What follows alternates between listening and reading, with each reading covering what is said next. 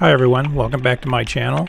In this video I'm out on Anna Maria Island Bridge.